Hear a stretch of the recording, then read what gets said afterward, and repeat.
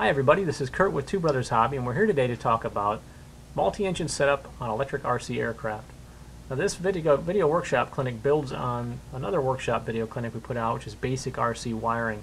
So you're going to want to check that out before you move into multi-engine setup. So let's go ahead and get started. We have two brushless motors, we have two electronic speed controls, two flight packs, and a single receiver. Now this completes an entire power plant, much like our basic power plant wiring video.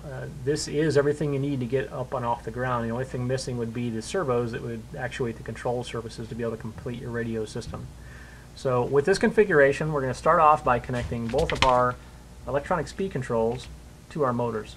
Now the manufacturer for the motor happens to be the same one as the manufacturer for the ESC, so in this case our colors match up. So we're going to start off by matching all the colors so we know a good starting point in case we have to get one motor turning in the opposite direction for counter-rotating props. A lot easier to start off with all the colors matching first in case we have to connect and disconnect and reconnect. So let's start off and connect our motor. Okay, we have both of the motors connected to each of the ESCs.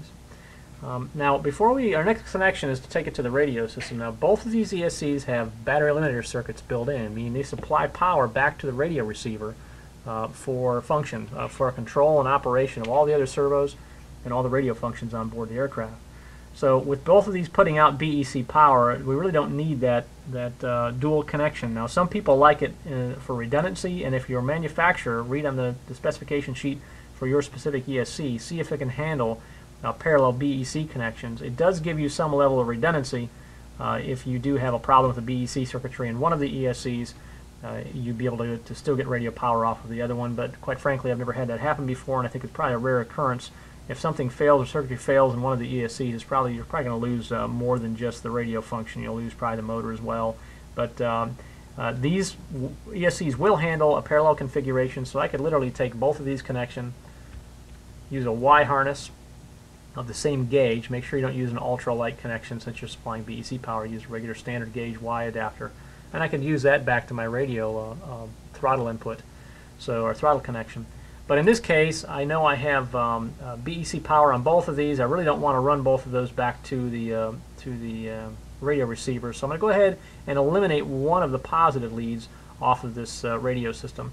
So to do that, and this is probably the most common configuration, is drop one of the BEC positives, so you only have one BEC being supplied in a standard multi-engine setup. There's a small tab on the Z connector, and depending on the connector that you have, they're all very similar, but the tab size may be larger or smaller. You're going to want to lift one of these tabs to remove that positive lead. They aren't always easy to get a hold of, so you may want to use a small pair of needle nose pliers. On this one I'm going to go ahead and lift the tab just slightly and pull out on that positive lead and get some clearance out of the connector.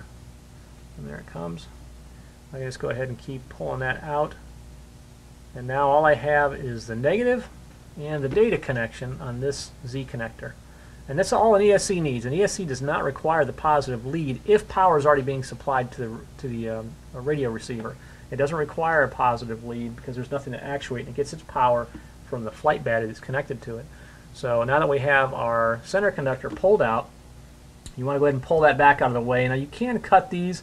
It's just your choice. Sometimes I like to use ESCs in different models depending on what I'm flying at a time. I may change the configuration, so I like to preserve that connector. You can also get a crimp set and connect these yourself and go to your hobby dealer. They typically have the crimp sets for these small radio connections.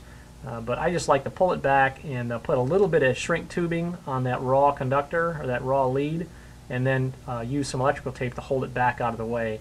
And then I know that which one doesn't have the positive lead connected to it very clearly. So I'm just going to use a small piece of electrical tape now for our testing. I'll just roll it over.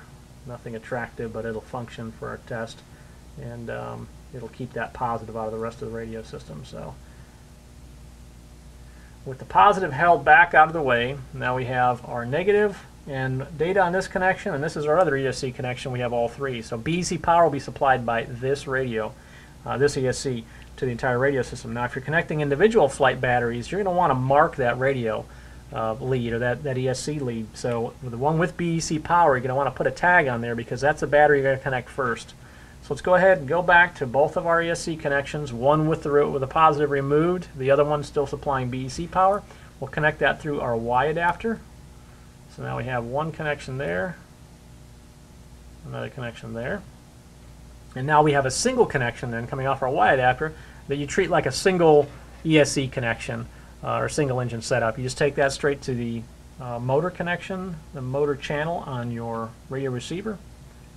And now we have a connected power plant. All we're looking for is power from our main flight batteries, but our ESCs are both connected to our receiver. You can use a Y adapter to the same channel. Remove that BEC power off of one of them, so we're only supplying BEC power from this one. That leads here, so that's when we're going to connect to our radio system first. Now, I have the transmitter here. I'll power that on. Verify that I have the right model, which I do. It's our test bench. And we're going to take one of the flight batteries and connect that.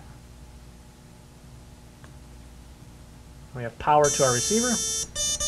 And you see the power is being supplied to the left motor, and that's the one that's already gone through its arming process. So that motor is fully armed. You can see it functions now. The other one is lacking supply power since we didn't connect it, but we did connect the first one that powers the radio system, so everything's under control now. We can go ahead and connect our second motor, and you'll hear it go through its arming process.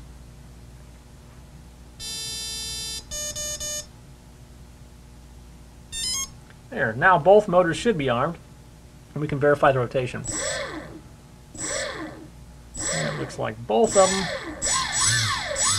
are turning counterclockwise.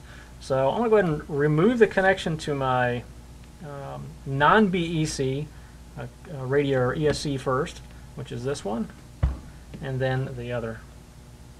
Again, it's a good idea to mark these so you always know which one to disconnect and connect first. You don't want to have a live ESC connected to a flight battery without any radio control at all in case of some sort of a miscommunication on the ESC's part. So they're both turning counterclockwise. You can change any two wires, but I like to stick with the outside two because it's easier to remember then. If I take my configuration apart and put it back together, I know which wires were which, and it's easy to glance and say, okay, red went to red, black went to black. I'm going to go ahead and reverse that now, so it'll be easier to remember that red goes to black and black goes to red. So get that disconnected and connected back in, and now that should take this left motor and put it in a clockwise orientation, which is common to have them turning in this direction for a counter-rotating prop set up on a multi-engine. So, and then in this case, we're going to go ahead and move over to our Y adapter, our power Y adapter, in case you're only using a single flight pack. We already saw the connection for individual flight packs, but a lot of us still use single packs, a larger milliamperage single pack. So, and in this case then, the single flight pack will power both ESCs simultaneously, and you'll hear them both armed simultaneously or close to each other. So now we have a Y harness going, providing power to both of our ESCs, and we're going to go ahead and connect our flight battery with our transmitter still on.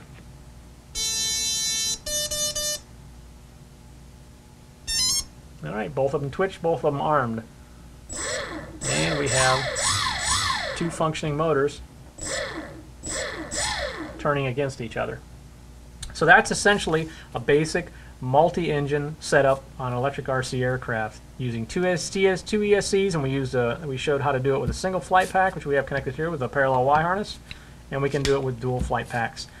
Remove that BEC connection from one of your ESCs. Verify that if you do use a Y harness with both powering the radio receiver, that your ESCs can handle that. Some manufacturers require that you remove one of the BEC leads off of their electronic speed controls. Now, if you have any questions that remain unanswered, you can go to our website and check under other video tutorials, or you can click on the icon that says Ask To in the lower left corner of the screen and send us a message. We'll get back to you right away and try to answer all your questions. Well, that's all for today. Thanks for joining us, and good luck with your project.